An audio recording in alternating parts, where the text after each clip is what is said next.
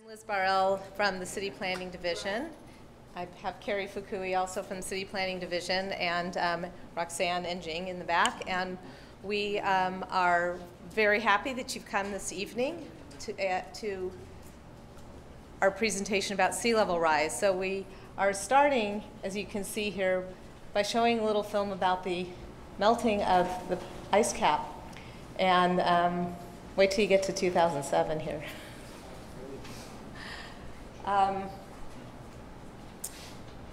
This is just background information about why it is that we're all struggling with the issue of sea level rise.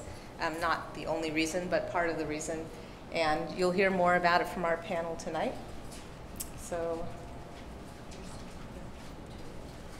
we're working on a project called the Local Coastal Program Land Use Plan. And this is a document that the city is required to do as a coastal jurisdiction. Sorry, this is suddenly really loud. And the Coastal Act of 1976 mandates that all coastal jurisdictions prepare an LCP. The LCP is made up of two parts. There's a land use plan and an implementation plan. What we've been working on for the last 2 years is the land use plan. So this is the document that contains the policies. It's a little broader. The implementation plan is a document that follows with really specific requirements, like it's basically a coastal zoning ordinance. The city has a land use plan that was partially certified by the Coastal Commission in 1992. It hasn't been updated since, and there were a lot of what they call white holes, or areas in which the Commission declined to certify the plan. So it's been a long time, and the project has been going on since 2016. We did outreach to the community. We went to talk to a lot of people. We did another session on sea level rise a couple of years ago that was over at Santa Monica High School, if any of you were there. And then we got our draft document written, and it's been out since the end of January. There were some small changes in February, and it's out for public review right now. We are going to have a study session next Wednesday, March 21st at the Planning Commission. And after that, we'll draft the final LCP land use plan, and we will be bringing it to the Planning Commission and the Council for adoption.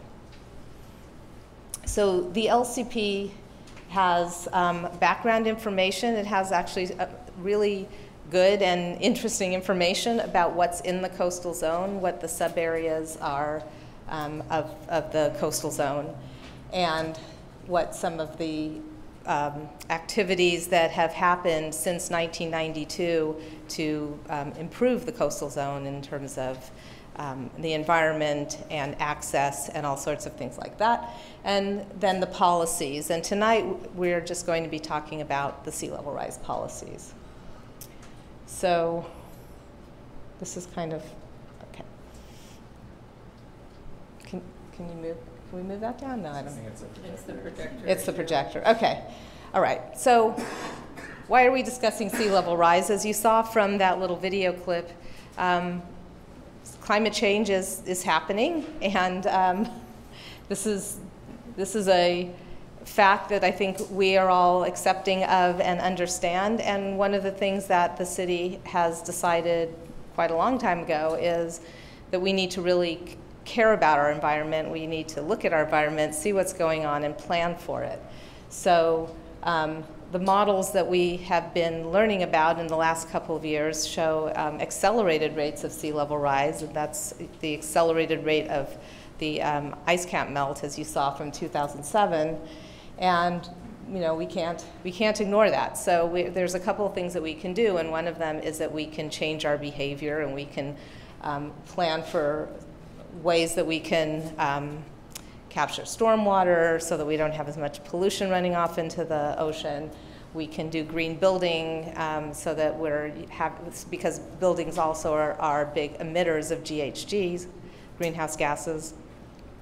And so that's a part of this whole project that the Office of Sustainability and the Environment with and I will introduce the panel in just a moment, but which they've been working on. And the other part of what we can do is that we can plan for resilience, and we can plan for what we are going to require of development in the future, and that's the kind of thing that is in the local coastal program and our project here. And this, by the way, is a visual from the owl, which we have a poster up over there. This is, in case you missed it, this is not there at the Santa Monica Pier. But this is an idea that perhaps in the future could be. So tonight we have three kind of major areas that we're going to be learning about. And the first is the science behind sea level rise and behind the models. Then we're going to understand what's the policy approach that we're taking in our LCP land use plan. And then we're going to hear about current and future resilience efforts, what we're already experimenting with on our beach and what we could do in the future. And you're going to hear about that from our experts who we brought together today. So let me introduce Shannon Perry, who will be moderating today, this evening, and she is from our Office of Sustainability and the Environment. And our three panelists, Juliet Finzi-Hart, who is with the USGS, and Karina Johnson, who is with the Bay Foundation, and Melissa Akhtar, who is with DUDEC. And DUDEC are the consultants that have been working with the city on the LCP, and in particular, they have been instrumental in providing these sea level rise policies. So I'm going to turn it over to Shannon, and you can introduce further. Great. Well, thank you. Welcome. I appreciate everybody taking time out of your day to prioritize this very timely and relevant conversation about sea level rise in our coastal community. So I'm going to start by telling you a little bit about each of our panelists. I know that their extended bios were available, and many of you have the handout. I wanted to let you know that their bios are on the first page, or what is the back side of the cover page. So let me just give you a brief introduction so you know who you're hearing from today. I'll start with Dr. Juliet Hart.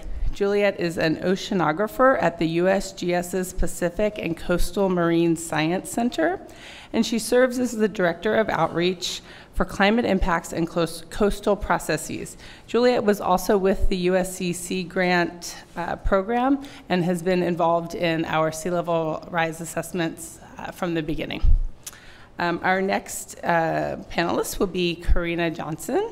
Karina is the Director of Watershed Programs for the Bay Foundation. One of her current projects is implementing beach and dune restoration projects, which may work to improve coastal resilience against climate change impacts. And you'll get a chance to hear about that more specifically this evening. And then finally, we have Melissa Akhtar. Melissa is an environmental scientist and coastal planner at DUDEC. She aids local governments in developing sea level rise and coastal hazard policies. So with that, let me tell you a little bit about our format, and then we'll jump right in.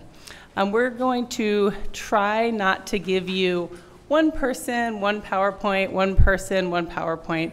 We're going to try to host more of a discussion amongst the panelists. So I'll start out by asking a couple of questions. Each of the panelists has some slides that are complementary to the information that they want to share with you, and then we'll go from there. We'll see where our conversation takes us. My first question will be for Juliet Hart. Juliet, I wanted to talk a little bit about the science behind the LCP. Let's just take a minute to make sure that if anybody uses an acronym that you are unfamiliar with, this is a safe space to raise your hand, and we will make sure that we have a shared language and we all understand what we're talking about. LCP in this scenario stands for Local Coastal Program.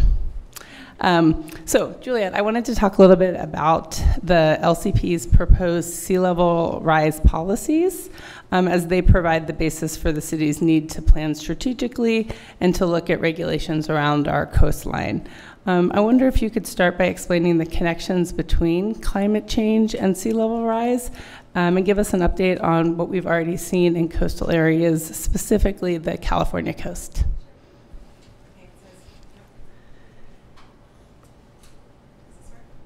No? We were messing with it before, so we wanted to have a hot mic, but now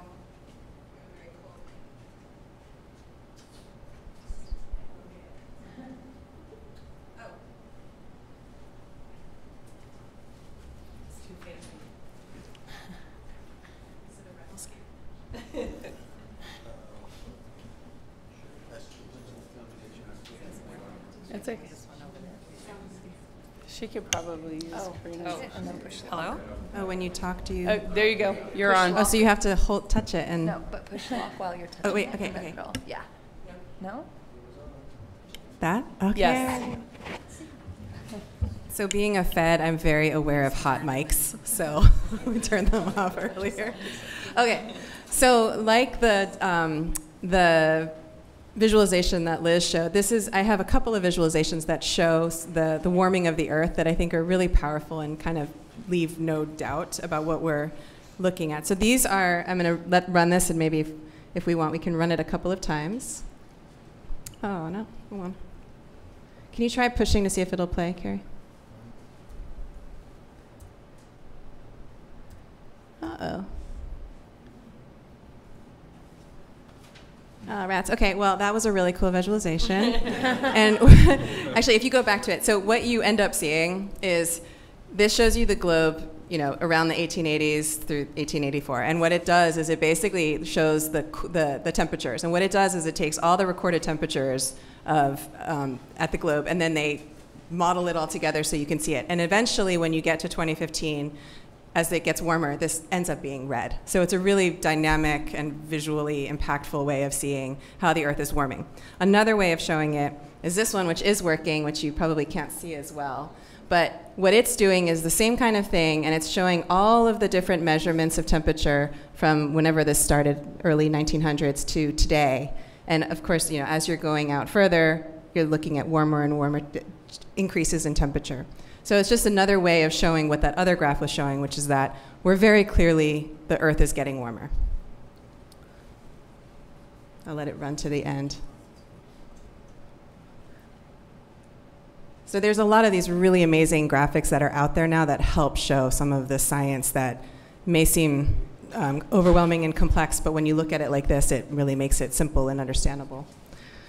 So the way that this relates to sea level rise is that there are lots of different ways that the sea is rising. So the biggest factors that are the reason why we see the ocean rising along our coast have to do with the Earth warming. So if the Earth is warming, it's then warming the water. If you know water properties, if it's warm, it gets bigger. So it's a very simple thing of water that is warmer just takes up more space, and then it comes up on the land. So that's about half of the reason for what we're seeing in terms of the rise of seas. The other half of it is the melting of land-based glaciers. So we have glaciers in the water, and then we have glaciers on land. Those that are melting on land and then coming into the ocean, those are what are contributing to the rising of seas. So a lot of times when back in the day people were talking about climate science and they would talk about melting glaciers, you'd have someone with a glass of water and they'd have the ice in the water, and then they'd say, see, when the ice melts, it's not overflowing. And they're right. And that's because it's the ice that's in the water. But what we're concerned about is all the ice that's on land that's pink. So if you had that ice cube here and it went into your water, you would see the level rising. So those are the two big factors that lead to sea level rise. But there's a lot of factors of what happens right out here, and what we see off of our coast. And that has to do with what the Earth is doing underneath us, whether it's uplifting or subsiding. Things like what we do with our groundwater. If we're pulling a lot of groundwater out, the land's going down, so if the sea is rising, it's going to be a relative thing. So if you can imagine, here's land and here's the water. If your land is going up just from tectonic activity and the sea is rising, it's going to look a little bit less than if your land is subsiding, like in Louisiana or other parts of California where land is subsiding further north. As the sea is rising, you make a little bit of a difference. You see more sea level rise. So what is happening at our local sites is also leading to what we see. So there's a very relative component to sea level rise.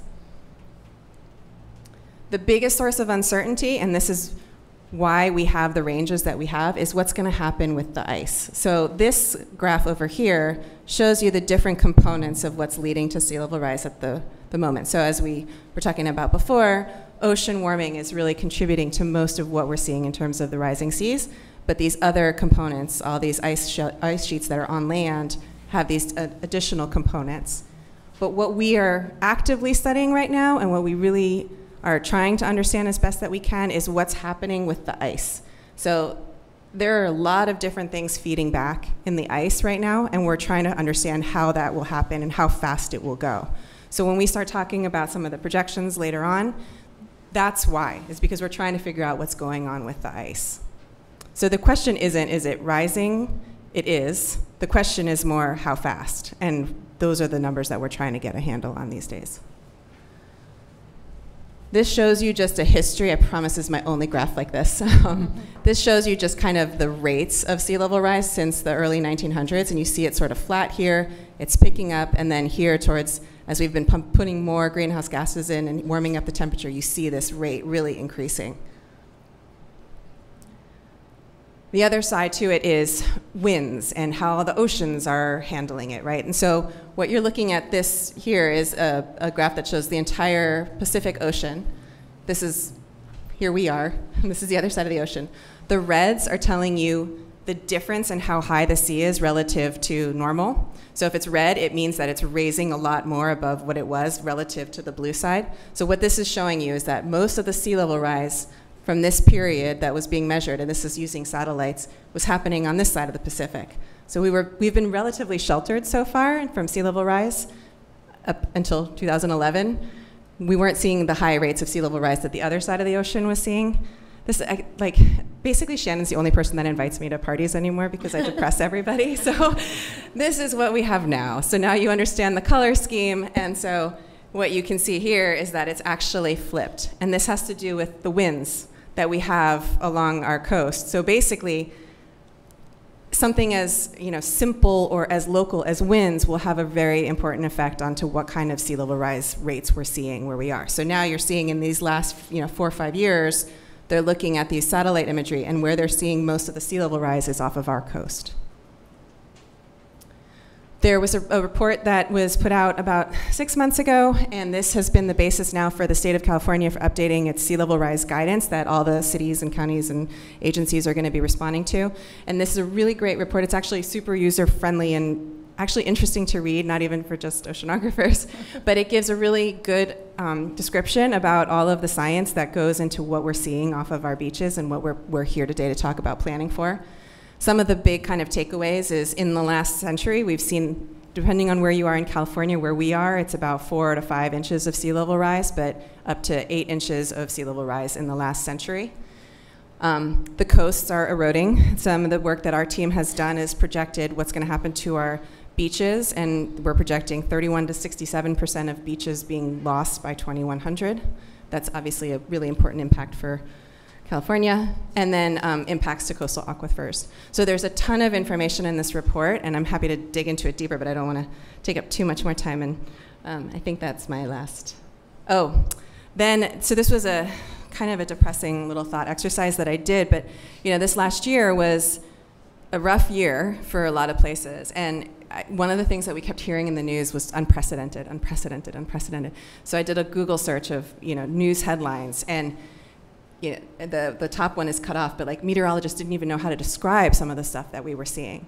So we have sort of the chronic stuff that's happening with sea level rise, but then there's these episodic events, Harvey, Irma, Murray, the fires, the mudslides. Topanga, right, has just had some mudslides happen. So on top of this sort of chronic, inexorable thing that's going on, we're having these pretty significant events that are occurring. So is that enough about the side? Thank you, Julia. I'm sorry. Now that we're all on the same page about where we are with science, I did want to take a minute to do 2 housekeeping things. One is that you all seem to be very self-embodied and calm Californians, but I did want to let you know that when the screen and the building shake, it is not an earthquake. You're in a parking lot. I have seen people get worried about that before, so I just wanted to warn you all before that inevitably happens during our time together. I also wanted to let you know that Liz does have pens and paper. Because we do want this to be a conversation, there will be an opportunity at the end for you to ask questions. So either jot down your questions as they come to you, and then flag down Liz, and she'll grab your question, and then we'll go from there at that point. So Juliet, thank you. I really appreciate it. We're talking about these issues that are both chronic and unprecedented, and here we are in the city of Santa Monica, and we're looking at coastal planning within a framework of chronic and unprecedented. So, Santa Monica is basing its LCP sea level rise policies on a blend of results from a couple of sea level rise and coastal storm models.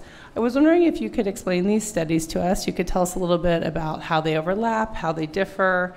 Are there other cities and counties who are using these models or similar models? And specifically, I'm really interested, and I think our audience would be interested in knowing, specifically for Santa Monica, what did the results indicate in terms of rising sea levels, beach erosion, and storm surge implications? And if that isn't enough, I want to ask you one more question. Given that the science is so complex and it's hard for non-scientists to grapple with some of these projections, I wondered if you found any successful tools or way to talk with people about this information.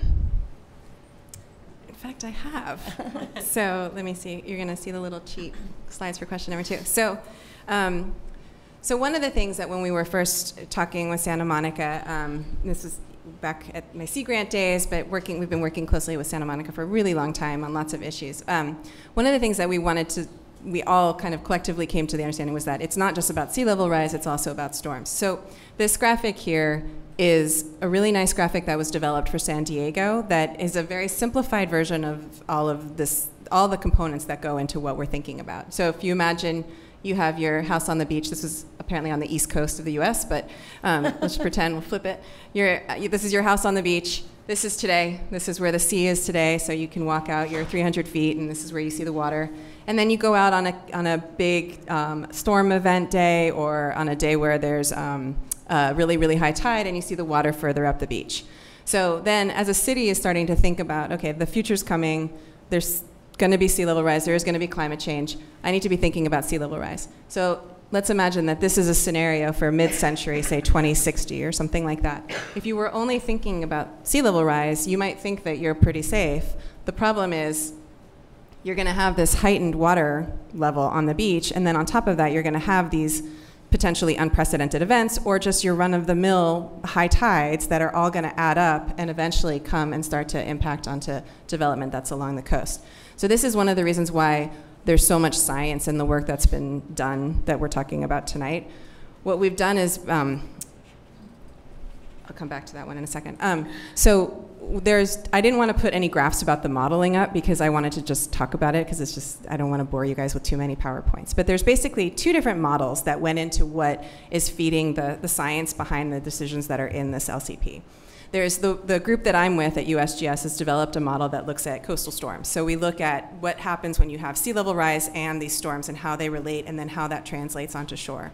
There's another group called ESA that has done some modeling that looks at similar type of flooding, but they take a different approach. And so USGS, our approach is more of what we call the term in science is deterministic. So it's meant to give you sort of the likely projection of if we put all the different components into the model, we use global climate models, then we take the wind and the pressure, and then we make waves, and then we run the waves up onto the shore. Our model gives you sort of, if you put all those statistics together, what we think is the most likely outcome. We don't know what the most likely outcome is. None of us can predict the future. We just try to model it as best as we can. The other model is really good at giving you, if everything hits at once and really hits you, what is the worst case scenario? So for a city to be thinking about, we need to be thinking way into the future. We may not know when these impacts will hit. We need to know the bounds of sort of what we need to be planning for. So the benefit of having both of these models here was to be able to get a really good sense of the full suite of vulnerability that the city of Santa Monica faces. And both Cosmos is available basically from Point Conception to the border, and then the Bay Area and Outer Bay Area, and we're now doing Central Coast. So it's basically statewide. We're hitting the last 2 counties in 2020.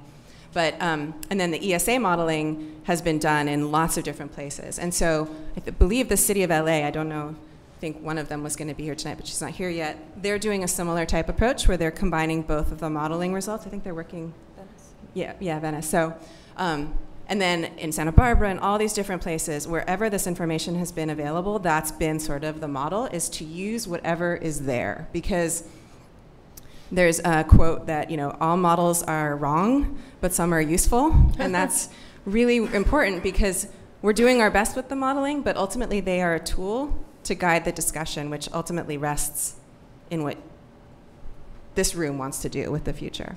So I can show you some of the results from the Cosmos modeling. And when I talk about, that's my team's modeling, it's called the Coastal Storm Modeling System, Cosmos. And when I talk about coastal storms, I'm talking about wave events off the coast. And I want to just put into perspective what I'm talking about. I don't know if you remember this image. This is from 2015 in Ventura. So that's the pier in Ventura. The flag is at the end of the pier, right? And so this was a really, really big wave. This, when we looked at the tide gauge, I think it's like an understatement, right? When we looked at the tide gauge record for this was about what would be called like I think it was like a 12-year event. So something like this could happen once every 12 years is sort of the statistics behind it. So 10-ish year event. I'm gonna be talking about 100-year events. So when you see the flooding from the 100-year event, think about this, but bigger, right? So I just want you to have some kind of scale for what I'm talking about. So here we are. Where are we? Oops. We are here-ish, right? Somewhere around here? Where are we? We are here. There we are. There. Yeah, right there. So we're, right? There's Rand. We're here, right? Yeah, right there. Okay, so we're safe. And we will be for the duration of these projections. But this is showing you just today. This is showing you with what is currently projected for the end of the century, around 2100, which is 66 inches, about 2 meters of sea level rise.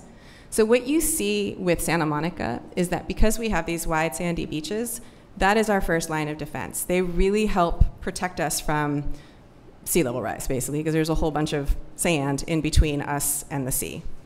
When you put the 100-year, remember the 100-year storm is a massive whopper of a storm. When you put that on top of this, you start to see some of your vulnerability expand.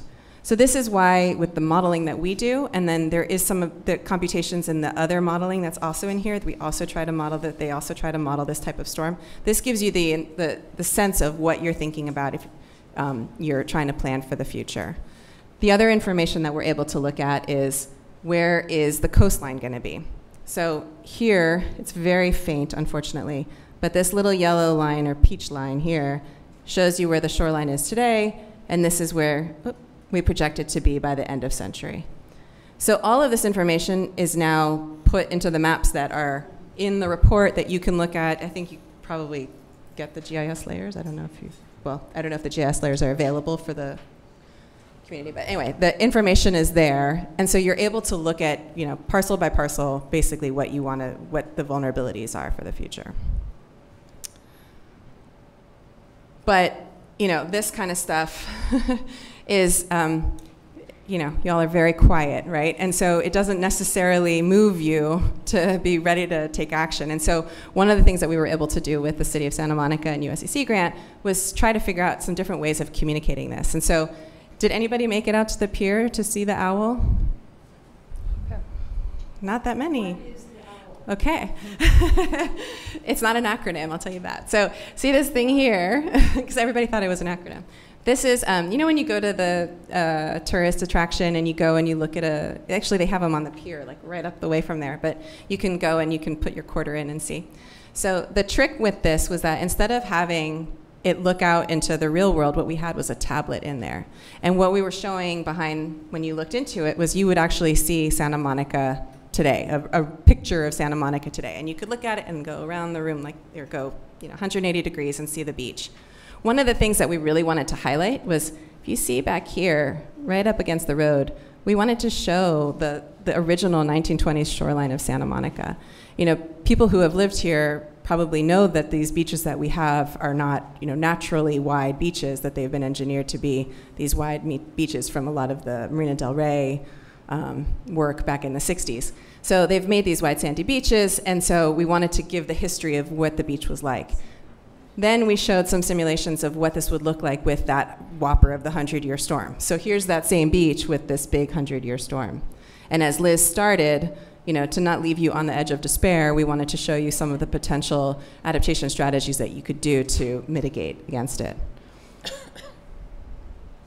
So, the difference between looking at something like this and so looking at something like this. So we did some social science behind it to see how that moved people, and what we found was it moves the people that came into it. The people that came in caring stayed caring. The people that came in not caring stayed not caring. But that middle people, the people that were kind of like, meh, whatever, sea level rise, they were the ones that came out of it like, oh, okay, this means something to me now. So that's one of the ways that we're playing around with communicating this information and getting it to be understandable and something that people want to respond to. Great, thank you, Juliet. Yeah. I would guess that this means something to a lot of people in the room since you've chosen to spend your Thursday night here. I did want to just get a sense of the audience. How many people are Santa Monica residents? Okay. How about Santa Monica businesses?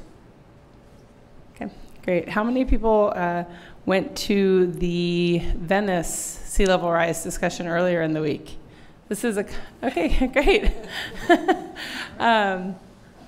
This is a conversation that's happening all around our community, and obviously this is a subset of people who do care about this. So I thought I would turn our attention to Melissa. Melissa, we've heard a little bit now on the background and what scientists are forecasting in regard to sea level rise here in Santa Monica. So I wanted to turn to the connection with Juliet's work with our city's current efforts to develop policies in the land use plan. Can you explain to us what the city of Santa Monica is required to do to address sea level rise in this document, and who is requiring these policies, and what are the guidelines that you were working within? Yeah, thank you. The City of Santa Monica has received 2 grants from the California Coastal Commission to address and prepare for sea level rise, one in 2015 and one in 2016. Along with meeting these grant requirements, the city must also comply with Chapter 3 of the California Coastal Act, as well as the California Coastal Commission's sea level rise guidance document. CCC is California Coastal Commission. Thank you. And if you see SLR. I just want to commend our first participant to ask what an acronym may. Thank you. If you see SLR in any of these slides, that stands for sea level rise. And CDP stands for Coastal Development Permit. What's NRC? I will explain that. That is one of the science that we use. So let me now show you how the California Coastal Commission sea level rise guidance came into policy, what it recommends, and what sea level rise analysis they recommend. So just to have some statewide background, in California we've had several executive orders related to analyzing and planning for sea level rise. The Natural Resources Agency addresses sea level rise in their Climate Action Plan, Safeguarding California, and Ocean Protection Council has their own sea level rise guidance, which is statewide guidance. And as Juliet mentioned, that was just updated and adopted last night. So that's the newest sea level rise science and guidance currently. And I will discuss that in a couple slides. So the California Coastal Commission felt that it was important for them to have their own specific sea level rise guidance on addressing these issues within the context of the California Coastal Act. So they adopted their sea level rise guidance policy in August of 2015. The basic structure of the document is laid out here. It focuses on planning for sea level rise within permit applications and LCPs. It also contains guiding principles, discussions on sea level rise science and projections, impacts of sea level rise, the legal context, and some future adaptation responses. So it contains 20 guiding principles that frame the ideal approach for sea level rise planning, and they fall into 4 categories that you can see on this slide. Of these 20 guiding principles, the California Coastal Commission specifically highlights the importance of using best available science, using a scenario-based planning and precautionary approach while examining ranges of sea level rise, the importance of protecting the public trust as the sea levels rise, and coordinating regionally and maximizing public participation. So in the sea level rise policy guidance, it identifies the National Research Council, which is NRC, as their 2012 sea level rise for the coast of California, Oregon, and Washington as their best available science. The guidance explains how to use these projections that you can see on the screen, which is what the report shows us, and how to evaluate for both the physical impacts of sea level rise, such as erosion, wave run-up, and storms, and all those other factors Juliet explained, and then how those physical impacts create impacts to our coastal resources. As I mentioned earlier, Ocean Protection Council did update their best available science last night. So that is currently the state's most updated sea level rise science and guidance. While those scenarios are different than what the Coastal Commission shows as their current best available science, both of the guidance have very similar main points across both. Use best available science, take a precautionary approach when considering sea level rise projections, and understanding the difference between analyzing high sea level rise projections but planning for moderate sea level rise, and planning for futures through adaptation strategies. The California Coastal Commission is considering updating their guidance to address OPC's new science, but we don't know when that will happen. So if you do have any further questions about that, I can give you contact information for Kelsey Ducklow at the California Coastal Commission. And she gave us a couple of these slides that the Coastal Commission wanted you to see as well. So what the California Coastal Commission sea level rise guidance also explains is the planning cycle of planning for sea level rise. And it lays out adaptation planning steps that many of you may have seen, but what the Coastal Commission does is it guides it in the framework of the California Coastal Act. And in doing so, it has these Coastal Act issues and resources as the main focus. So in steps 1 through 3, you can see a layout of a typical vulnerability assessment, but the guidance highlights Coastal Act considerations that should be kept in mind while doing your vulnerability assessment, such as planning horizons, hazard types like flooding, erosion, wave run-up, storms, saltwater intrusion, and then examine how those impacts impact our Coastal Act resources. And some of those are public access, recreation, sensitive habitats, marine resources, and scenic and visual qualities. So the sea level rise study that Juliet explained, the 2 different studies, fall in steps 1 through 3. And then steps 4 through 6 are adaptation planning within the context of the Coastal Act. And what that means is you incorporate adaptation strategies so that you're more flexible while you're adapting for sea level rise. As you can see on the slide, we're currently on step 5 of this process. So we're drafting and updating LCP policies, and we'll eventually go for certification with the Coastal Commission. So in conclusion, the City of Santa Monica must meet the requirements of the California Coastal Commission's grants and conform with the California Coastal Commission's sea level rise guidance. Thank you. That's really helpful for us to understand the policy framework. I was wondering if we could move a little bit further down to the local level. I'm particularly interested, and I think we're all interested in how the Coastal Commission's guidelines have been applied in the context of Santa Monica's land use plan. And particularly, I'm interested to know, how do the city's proposed policies address our anticipated sea level rise locally? And what kind of adaptive management policies has the city incorporated into this document? There are 3 ways that the city's draft policies have addressed sea level rise. The first is that the draft policies comply with Chapter 3 of the California Coastal Act's hazard policies. The second is that they use a trigger-based policy approach, and the third is that the draft LUP incorporates these adaptive management programs that I'll discuss. So the new draft policies address sea level rise by complying with the California Coastal Act, and specifically the Chapter 3 coastal hazard policies. The draft policies directly incorporate a few California Coastal Act policies, and there's 2 in particular that the Coastal Commission finds very important. They form the basis of the California Coastal Commission's consideration on sea level rise, and this is section 30235 and section 30253. So section 30235 addresses shoreline protective devices, which are things such as revetments, breakwaters, groins, harbor channels, seawalls, and cliff retaining walls. This policy gives the authority to approve shoreline structures in certain circumstances to protect existing development, coastal dependent uses, or public beaches, provided that the impacts to shoreline and sand supply and other coastal resources are avoided or mitigated. And section 30253 of the Coastal Act addresses new development, and it says that new development shall minimize the risks to life and property, assure stability and structural integrity, and neither create nor contribute to erosion, and will not require a shoreline protective device that will substantially alter natural landforms. So according to the California Coastal Commission, these 2 policies, when taken together, form the backbone of how they address sea level rise and development.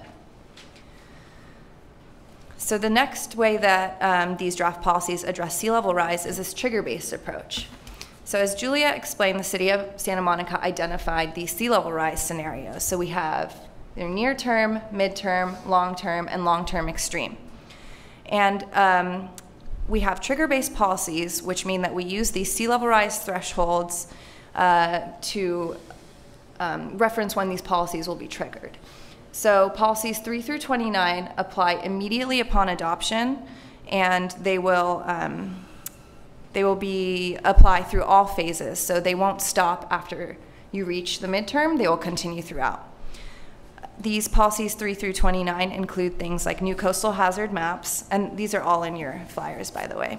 So they have new coastal hazard maps, the anticipated lifespan of development, real estate disclosures, technical hazards analysis requirements for coastal development permits, conditions of approval, and policies related to shoreline development, non-conforming structures, bluff-based development, public access, and shoreline protective devices.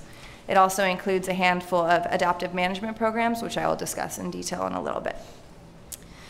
So once we hit 12.1 inches of sea level rise, we're at the midterm scenario, and policies 30 and 31 will come into account. In this time frame, some of our beachfront development has probably begun to experience some continuous damages. So the shoreline development policies take these damages into account, and in this threshold, the city will consider things such as creating a development impact fee program to fund activities and programs that address sea level rise along Santa Monica's coastline. And then we get to the long term, where we're at 24.1 inches of sea level rise. When we reach this phase, there will be much beachfront development and infrastructure that's impacted. The policies in this section aim to prioritize public access in the face of long-term sea level rise. And lastly, we have some adaptive management policies. Adaptive management is a way for the city to remain flexible and cope with uncertainties while making the necessary management decisions on sea level rise. It provides a framework for the city to manage risks and take actions based on specific triggers and monitoring sea level rise and its effects. But it also provides the city with flexibility to choose from an array of adaptation options over time as they're monitoring these specific triggers. So there's 3 adaptive management programs in the draft LUP. The first one is a shoreline management plan for specific high priority beach subareas. And this addresses sea level rise and coastal hazards and how they will adapt to changes in wave and flooding and erosion hazards in both the short and the long term. The management plan will prioritize soft adaptation strategies, which are things such as managed retreat, beach nourishment, and living shorelines and dune restoration, over things like hard adaptation strategies like seawalls or groins. The second program is a beach nourishment program, and this aims to utilize beneficial reuse and placement of sediments that are removed from other projects, such as dredging projects, upland development, erosion control, or flood control facilities.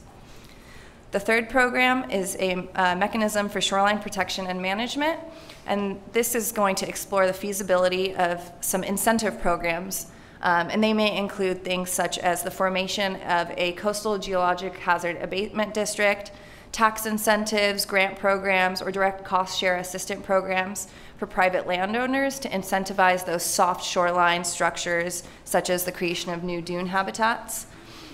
Transfer of development rights programs, and some rolling easement programs could potentially be used. So in conclusion, the city is addressing sea level rise through complying with those Chapter 3 coastal hazard policies in the California Coastal Act, using trigger-based policies to approach and address sea level rise, and by incorporating adaptive management programs in their policies. Thank you, Melissa. That was very informative and really gives us a good understanding of the requirements and the framework within which the land use plan was developed. I wanted to turn our attention now to Karina and bring your expertise in here. Melissa spoke briefly about some of the adaptive management strategies, and particularly a little bit about beach dune restoration. And I was wondering if you could tell us a little bit about that. I know that your organization, the Bay Foundation, has already provided us with a pilot beach restoration dune project on the North Beach. Can you tell us about that project? And particularly, I'm interested to know whether you've seen any meaningful results in the past year since that project was implemented. Absolutely. Thanks, Shannon. Can you guys hear me? Is my thing on? I apologize. I'm getting over a cold, so I'll try not to cough all over everybody, but, or you too. I'm sorry. So Juliet walked us through some of the science behind climate change and sea level rise, some of the models and planning that goes into the development of this information. Melissa walked us through how that ties to the city of Santa Monica's policies, regulations, the Coastal Commission, and I want to talk today about one particular adaptive management strategy. I am a biologist, but today I kind of just wanted to show you some pretty pictures. So I hope that this will be a little bit of a break from some of the data and move us from the understanding of these issues, the policy that needs to feed into this from a regulatory perspective, and into a solution-based conversation where we can talk about what we could actually do about it. So the Bay Foundation, in partnership with the city of Santa Monica, implemented in December 2016 the Santa Monica Beach Restoration Pilot Project. Long name, small project, big impact. So what we were looking for in particular is responding to 3 different goals. One goal was really to enhance the beach, the natural ecosystem that would be here. Most people that live in the area don't necessarily know that beaches have native plants that live on them. They have a lot of wildlife associated with them, invertebrates, birds that support. So one of our goals of this project was to enhance natural resource values. Another benefit was to try to provide a different form of recreation and education to beachgoers, people that might like to bird watch, or students taking educational tours, people that like to interact with nature, to give people a different kind of recreation in a small area on the beach. And then the third is really kind of why I'm here today. The third goal was tied to evaluating this project as a potential to help buffer from some of these climate change impacts like sea level rise and wave erosion from these large storm events. So can projects like the Santa Monica Beach Restoration Pilot Project, which is really a beach restoration that will provide small scale dunes, could that project protect some of our infrastructure, some of our homes from things like sea level rise and wave erosion? So how many of you have been on the bike path in the last year just north of the Annenberg Community Beach House? Okay. How many of you have seen a low-lying 3-foot sand fence along there? Okay, good. And how many of you have walked up and looked inside? Okay, good, good. I'm glad to see a lot of you have. If you've gone out there in the last month or so, the plants have really started to take off, and these rains are going to bring even more. But it's an approximately 3-acre area. About 2 acres of that is fenced, and then the surrounding, the oceanward side of the project and the kind of surrounding buffer edge makes up the 3rd acre. The installation of the project was very simple. We put in a small, low-lying 3-foot sand fence and then seeded the whole area with native vegetation seeds. It has volunteer community maintenance and a pretty rigorous scientific monitoring component, in part because we want to see the wildlife response, we want to see how people are responding to it, and we want to have this conversation about if this project is providing any form of protection from sea level rise. So I'm going to tell you a little bit about the results through pictures of the last year based on our scientific monitoring. This is just an artistic rendering of where the location is in case you aren't familiar with it, just north of the Annenberg Community Beach House. This is a photograph that was taken of the project area prior, and I will show you an artistic rendering of a few years in, but the next few slides you'll see are just pictures from the last couple of months out on site now. So this is what the site looks like today. You'll see the low-lying sand fence, an interpretive pathway with symbolic fencing down the middle, and then an open front end that allows people to interact with the site. It allows open access from the oceanward side and maintains a driving path for lifeguard vehicles, emergency access vehicles, and a buffer kind of in front of the project site. But you see a lot of different species. The one on your left here is a red sand verbena. It has really beautiful purple and red flowers. This is a beach evening primrose, a Camisoniopsis species. So you'll see right now there's lots of little dots of plants, but what we're starting to see is the formation of some of these small plant hummocks that are the very beginning of dunes. And what these plants are specifically targeted for, they have kind of sticky leaves where sand that blows in from offshore or blows down from the ocean hits the leaves, falls, and kind of lands there. And the plants build on the small dunes as they form slowly over time. So we're about 1 year in, and we've got kind of tiny micro dunes that are between a couple inches and about half a foot in height. But slowly over the next 3 to 5 years, they should form 1 to 3 foot small sand dunes. And what we've found is that this could potentially help buffer from some of that erosion that we were talking about and when some of the models show. These are another, just to show you some of the different species. The photographs on top are that beach evening primrose I mentioned. These are all pictures from the site in the last month or two. The bottom is this beach saltbush. We also have 2 species of sand verbena and a beach burr sage. And these were all chosen because they're native species, they're drought tolerant, they can withstand kind of wave action, salt water, sand and wind scour, and also for their potential to form these plant mounds that could form small dunes. In addition, one of the things that we're tracking is how the dunes are forming over time. This is a shot from last April, and then this is a shot from last week. And so we can see the vegetation starting to build up and these dunes especially forming along the fence line, which was intentional, but also the kind of small pockets of dunes on the inside of the site. And one of the things that we've seen is that the kind of elevation and topographic surveys that we've done have shown that last year, especially when we had more rains, the site had less erosion than the control sites that we measured next to it, and more of these sand dune formations. So what we saw was less erosion during the winter and a retention of more of the sand on site than in the control areas that are just groomed and kind of flattened to your classic kind of beach look. These are some of those kind of micro dunes. You can see it's the really fine grained sand that gets trapped next to the plants, and then the coarse grained sand creates this kind of natural cobble pavement area that also serves to retain sand on site.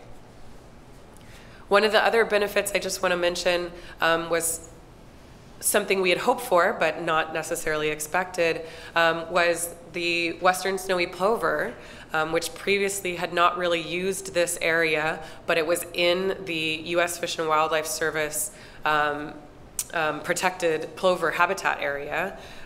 We saw wintering snowy plovers, and this is a federally threatened species. And then in April, last April, the very first nest of a western snowy plover in LA or Orange County in almost 70 years was found on this restoration site. So it was unfortunately lost to really high winds at the end of April. And we've been talking with U.S. Fish and Wildlife Service about possible adaptive management strategies to save it if it happens again this year. But it just goes to show you that this, even just returning one small piece of the beach to a natural habitat, could have some of these benefits for people, like sea level rise protection, but also for wildlife, like nesting for a federally threatened species. That's also just really adorable. And then the last two slides are artistic renderings that were done by Mia Lehrer and Associates, and it's kind of a vision for what this site might look like in 3 to 5 years. So you see those tiny plant hummocks will become larger plant hummocks, and our partnership with the city is for the long term. We do community maintenance and kind of hand pick up trash. The Coastal Commission asked us to reevaluate the project in about 5 years and see if maybe we could pull the fences to see if it would stay as a dune. So these are all kind of future possibilities. And then this is my last slide. It's kind of the vision from the ocean side, although the fence doesn't go quite that far. I'll stop on that one. That's good. Thank you. I really appreciate hearing about that, Karina. You said that it has a long name, small project, big impact. I think you've absolutely demonstrated that. You mentioned that the project has benefits to both people and plants and animals, and I think we could all agree that the snowy plover returning is a demonstrated benefit to plants and animals. I was wondering if you've heard any feedback from beachgoers or other members of the public and how they feel about this project. Yeah, well, I'm interested to hear, possibly from some of you who have visited the site. We've had a lot of interaction with folks kind of on the ground as we're doing monitoring or community maintenance. And we've had a lot of really positive feedback. We started this project with about a year of planning and outreach that we did in conjunction with the City of Santa Monica, including a couple of public meetings, a flyer, newsletters, media articles, a website, a mailer. I might have already said that. My brain's a little fuzzy from the cold. But one of the things that I think was strong about this project is all of that public outreach prior to putting in the actual fence gave us some time to get some feedback from the public. And we took that and interpreted it and kind of applied it to the project itself. Things like making sure that the height of the fence from 4 feet was instead 3 feet so that people could have a better line of sight to the ocean and children playing and things like that. One of the things was putting the interpretive pathway down the middle, making curved fence lines, having the front of the site be open so that people could interact with it more meaningfully. And then one comment from a member of the public will still stay in my head as just forever stuck in my head. This particular local resident was kind of skeptical about the project, and we got kind of halfway through showing some of the photographs of some of the flowers and the plants that would be put on site, and then they turned to the City of Santa Monica folks and said, okay, make it bigger, make it bigger, make it a ribbon of nature all the way up and down the coast. And I remember that as a ribbon of nature because it could also be tied to the visualizations that Juliet mentioned, some of these policies, adaptive management strategies. And so we could have this crosswalk of the potential for this project. At a 3-acre site, it's probably not going to provide direct protection to the beach club. But if we expand it and apply these lessons learned in a larger way, we could have this actual larger scale protection that we're trying to reach. So we've had generally very positive responses, especially since people have now started visiting the site to see the plover. But I'd always encourage you to reach out to us and let us know what you think directly, or flag us down when we're on site running out our transects and things like that too. You mentioned larger scale impacts, and that led me to thinking more about dunes and the broader applications. It seems that they have great potential in our coastal environments. I'm wondering if there are other types of natural projects that would provide the same or similar level of protection from sea level rise. And I'm wondering if there are any examples that you're familiar with comparing different projects and what you might be learning from those as well. Yeah. So we've had a really strong scientific advisory committee feeding us information leading into the development of this project. This project is probably the most cost-effective version of natural habitat restoration that has been undertaken that we know of, but we've compared it to some of our similar projects from some of our partners up in Santa Barbara and Ventura County. One particular example I'm thinking of is Surfers Point in Ventura, where they paired a dune restoration similar to this with a managed retreat, so moving a series of parking lots back behind PCH. So I think there are opportunities to compare this. Another project is in San Diego, actually, where they have a hybrid approach where there's a riprap, kind of hard core of dune, and then on top of it is sand dunes. So that would be a more intensive kind of hybrid approach of both hard and soft protection.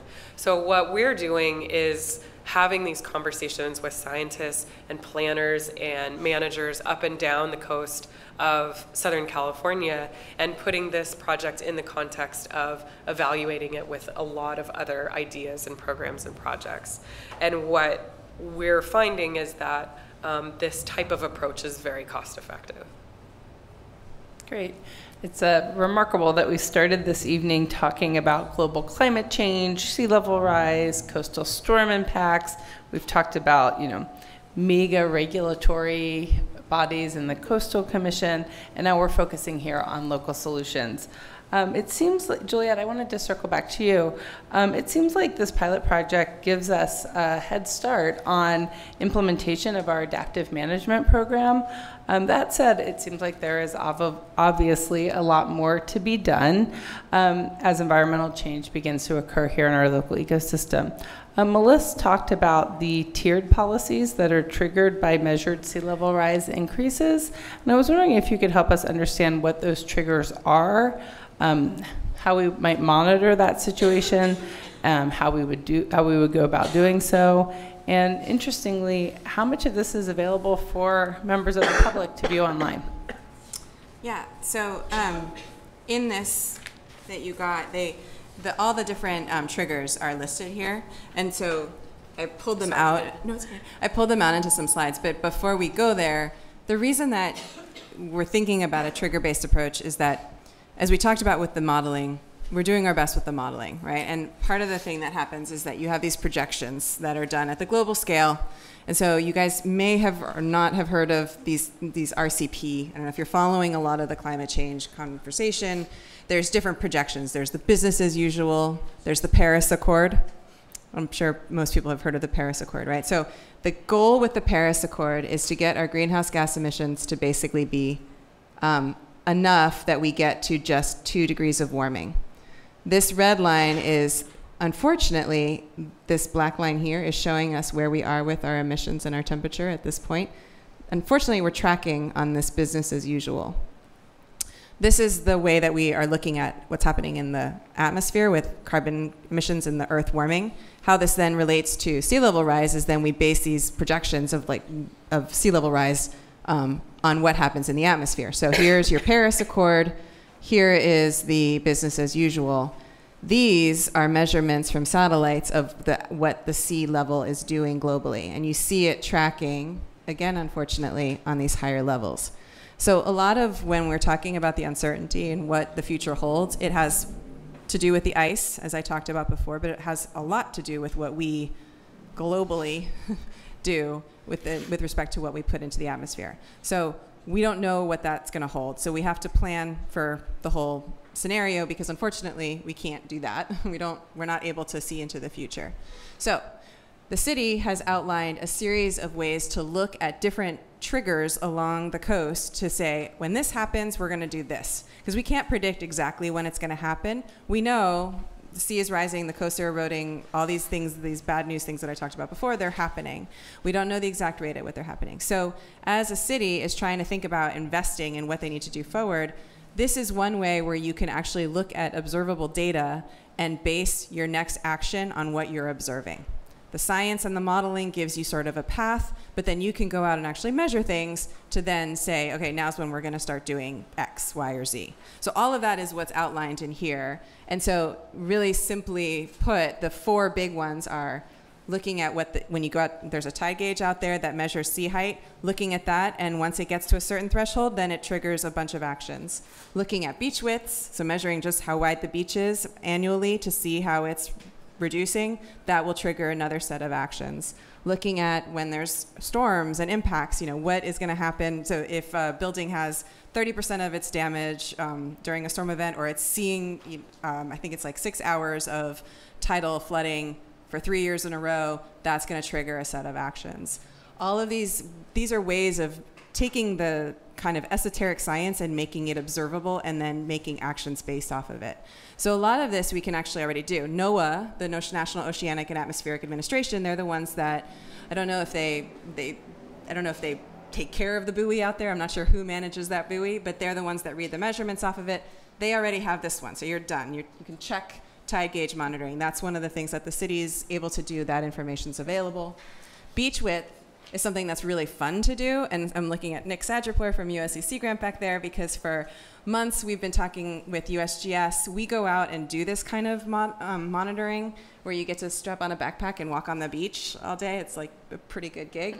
And so Nick wants to do that. And so we're trying to figure out with USC Sea Grant how we can get that going and help support the city in these monitorings that they want to do to be able to know when to take action.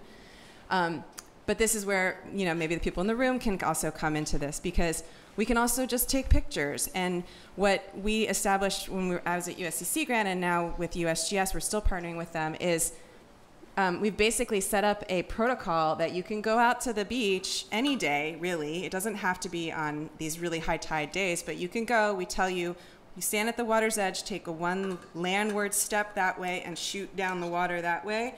And there's an app where you can load it, and then it comes back to our team at USGS, and we're able to take points and then compare that to what our model is projecting. And ultimately, that information can also feed into storm damage. You could be using this same app to look at storm damage and see what's happening for scour along the pier. So there's lots of monitoring that can be done. Some cases, for like the pier scour, you're probably going to want to have a trained coastal engineer who knows how to take the right measurements. But for a lot of this is something that the interested public, if they so desire to walk on the beach, they can provide really good information that then will help the city be able to monitor and be ready to hit these triggers as they approach. Hopefully not too quickly. Hopefully we're on the blue line. Maybe. So that's I think that's all I was going to say, about that. Great. Before we go to audience questions, Melissa, I had one more question for you. I was wondering how city residents or visitors, they might wonder, how will these policies directly affect me? Can you speak a little bit about some of the elements that are particularly relevant now that we know that a significant portion of our audience are residents? Yes, absolutely. So the land use plan will provide the standard of review for development within the city's coastal zone. And as a resident or property owner in the city inland of PCH, most of these policies most likely won't impact how you develop your property. However, if you own a home or a business, again, inland of the PCH in a mapped coastal hazard area. So in this flyer, there's coastal hazard maps for a couple different hazards, and you can look to see if your property or your business falls in one of those. This is just the coastal storm flooding in a 100-year storm. So this is like the long-term extreme scenario that we're looking at. So if your home or your business is in one of these mapped coastal hazard areas, or if your property has been demonstrated to be in a hazardous location, then the way you are able to develop or redevelop your parcel is going to be affected by some of these policies. If your parcel is mapped in here, then, for example, one thing you may have to do is give a technical hazards analysis that's submitted while you are doing your coastal development permit application, and that needs to show that the proposed construction will be stable and for the expected lifespan of your development. After you apply for your coastal development permit, depending on what your technical analysis shows, Your project may need to be set back, resited, or redesigned depending on the susceptibility of the hazards. So if you're specifically looking at flooding, then you may need to reaccommodate depending on your flooding. The city will also be able to put conditions on your permit that may require things such as monitoring, future relocation or removal of your structure when it becomes unstable or unable to be occupied due to hazards. So the city's sea level rise policies ultimately aim to protect residents and visitors' recreational experiences in the city by a commitment to maintaining the city's coastal amenities, such as these beaches or these beach pathways. And by discouraging the use of shoreline protective devices, then we're ultimately trying to help save the beach and not negatively impact our beach width. Overall, the city's main priority is to prioritize these soft adaptation structures, like the ones that Karina was discussing, these beach nourishment, living shorelines, dune restoration projects, rather than these hard structures such as seawalls and groins, in order to maintain the city's beaches. Great, thank you. Before we go on, I wanted to just remind everybody that Liz does have paper and pen if anybody wants to write down a question. I wanted to thank you, Melissa, for that. I really think that tonight really demonstrates the value of bringing together rigorous science, ecological literacy, proactive planning, and community action. And so I wanted to thank you each for sharing a little bit about the role that you've played in the process of developing this, this framework. Are there any questions? Go ahead. Yeah, why don't you just go ahead? I'll repeat your question so everyone can hear My it. understanding is the city is currently building a water tank on the back part of the parking lot next to the pier for stormwater. It appears that might be in the flooding zone. If that tank were to be empty and the water, the tide were to rise and would float out, and break free. Is this taking into account by the city? Yeah. What mitigation measures are planned?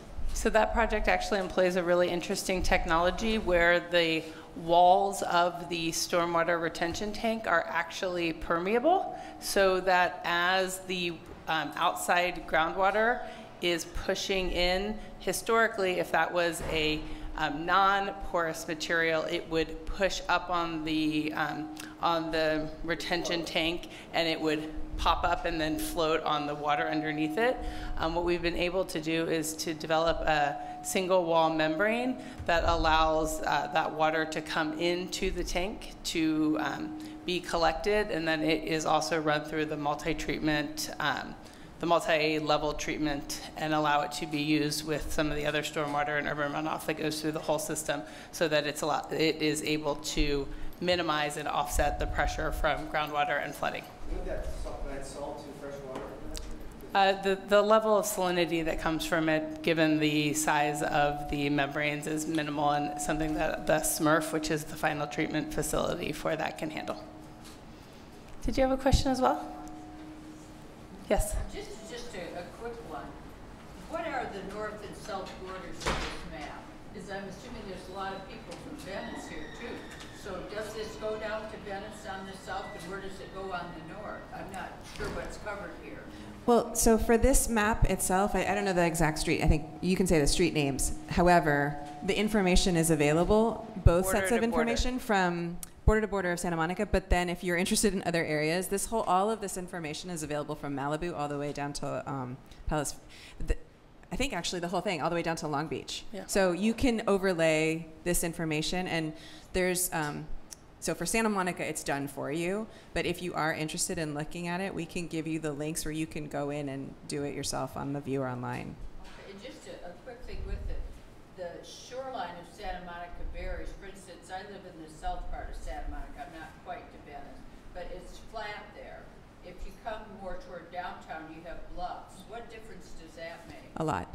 I would Right. think so. Yeah. Because, Nobody's really talked about the two areas. Yeah, and we can, as you want, or there's also, we have a viewer that has all of this, so you can put your address and see it. But yeah, I mean, the water So you hear about sea level rise as like, it's going to be 12 inches, but what you don't then talk about is if that's going up against a berm like this, that it stops, right? But if it's the flat area, then it's going to keep going. So it does matter. We were showing I just showed one part of it, but you, if you are interested later, I can show you further south. Yeah. Yes. I worry about global warming a lot. And I live in Santa Monica, and I'm always shocked when I see the policies in Santa Monica don't seem to support avoiding global warming. And like in our neighborhoods, they're tearing down these small 1950s houses with big yards and putting up huge structures that look like they belong in an industrial section. Huge, gigantic development homes with almost no backyard. And it seems to me that that alone, and also the way Santa Monica is overdeveloping, continuous development along our boulevards and all, huge structures, it just seems like those would add to global warming. Plus, I went to a hearing where they're going to increase the downtown population by 72% or something, instead of increase no traffic. And it was like, I went, what?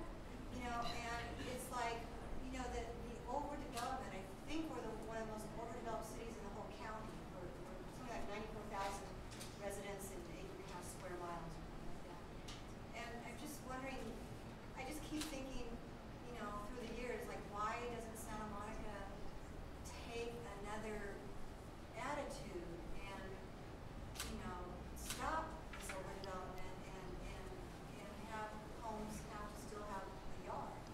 So there's a lot in that. I think one of the things that's really interesting is that sometimes our perception and our measurement tools come up with are inconsistent with each other. So one of the things that we've seen in Santa Monica is that the city is recognized as a global leader in greenhouse gas emissions reduction.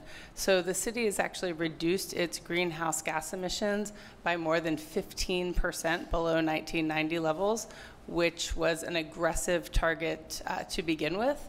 And so while there are elements of development that may not fit with your framework of a sustainable city.